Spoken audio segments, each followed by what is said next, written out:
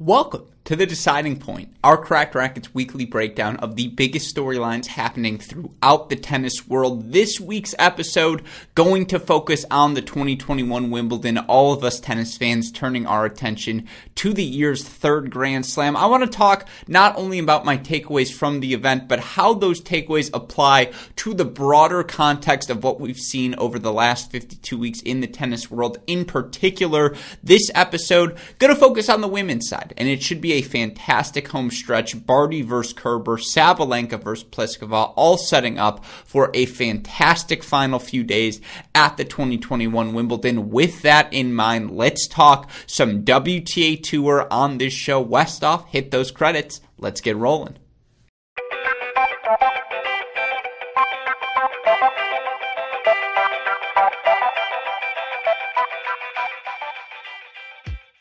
There have been so many good stories that emerged from this 2021 Wimbledon, in particular on the women's side. You look at the continued success of someone like Ons Jabeur. You look at the win streak put together by Angelique Kerber. First-time Grand Slam semifinal for Aryna Sabalenka. But one of the perhaps most heartwarming, feel-good stories of this ladies' singles event, the return of Karolina Pliskova to the elite levels of women's tennis. You look for her certainly about as ideal of a draw as you could have drawn up. If you would have told her, hey, your round of 16 opponent, it's going to be Ludmila Samsonova. Your quarterfinal opponent is going to be Victoria Golubic. She would have signed up for that immediately, but you can only show up and play the opponent who shows up across the net from you. That's what Karolina Pliskova has done. She's yet to drop a set. On her way to the Grand Slam semifinal, her fourth of her career, first since the Australian Open back in 2019, and you look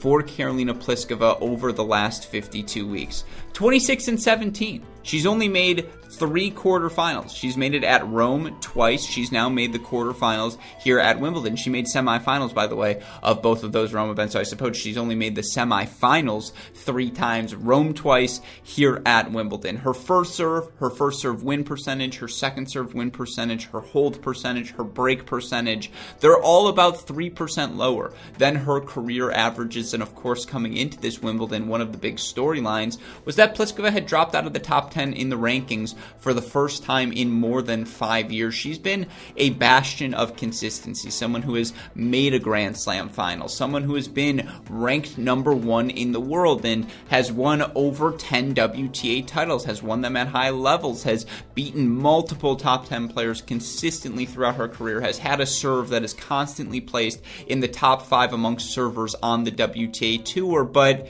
you could see that confidence evaporate, and it's not just, the easy thing to say is, well, she just can't beat Jess Pegula. If she could beat Jess Pegula, some good things would have happened to her this season. Yes, that's true. Pegula's been a particular problem, a thorn in the side, but, she's played a lot of tight matches against the best players. 3-set losses against the Sabalenkas of the world, the Haleps of the world, and it's just been, again, that lack of confidence. It's hurt her most in the biggest moments, in those tight 3-set matches. It's also, 7 years of Karolina Pliskova, the game plan is out on her. These players know how to attack her, and certainly, again, getting her stretched to the outer third, getting pace to against her and attacking the ball when you can so that she can't be dictating from the center of the court.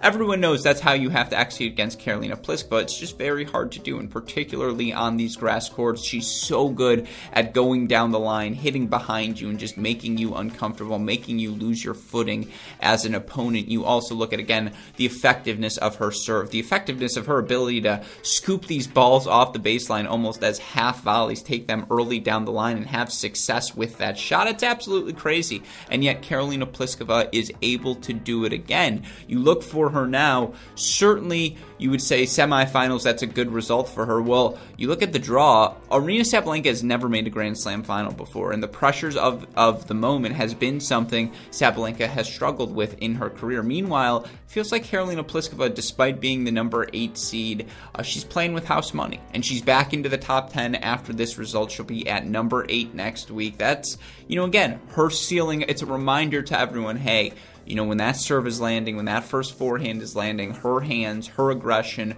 really, really special racket talent for Karolina Pliskova, and the draw broke perfectly for her. And we talk about, I've talked about the parity, the rankings in the top 20, but when we talk about the lack of a dominant force in that parity, it means there still is a creak in the window. And this was a podcast topic we had earlier in the week, but who was the player who held the belt for most, next likely Grand Slam champion, the player who doesn't have a Grand Slam title under their belt, but is closest to doing so?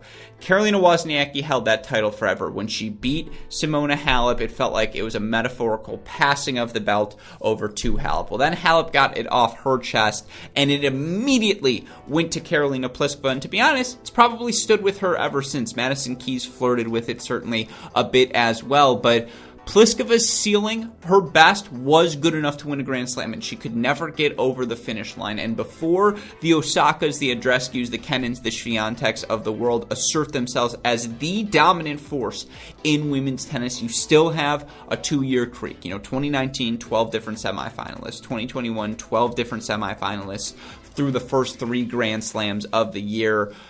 Karolina Pliskova can take advantage of that fact. This is the window. This is the opportunity none of us expected, and perhaps that lack of pressure was a blessing for her because it allowed her to play freely, work her way into the tournament. She now has a golden opportunity. Again, we don't know the health of Barty. She withdrew from her last tournament, didn't play for a month between the French Open and Wimbledon. How does she respond this late in the event? How does Sabalenka handle the pressures of the semifinals? Angelique Kerber hasn't been in a slam final in a while, and again, this 10-match win streak kind of came out of nowhere, so it does feel like a pathway for Pliskova to this title exists if she can get it. What a story that would have been. We would have some very fun discussions after this Wimbledon, but more than anything else, with the summer hard courts coming up, surfaces and events that Karolina Pliskova has had a ton of success on in her career, for her to bank this sort of win, bank this sort of confidence, that's a huge factor in the remainder of this 2021 season, and it's something we are all going to have to note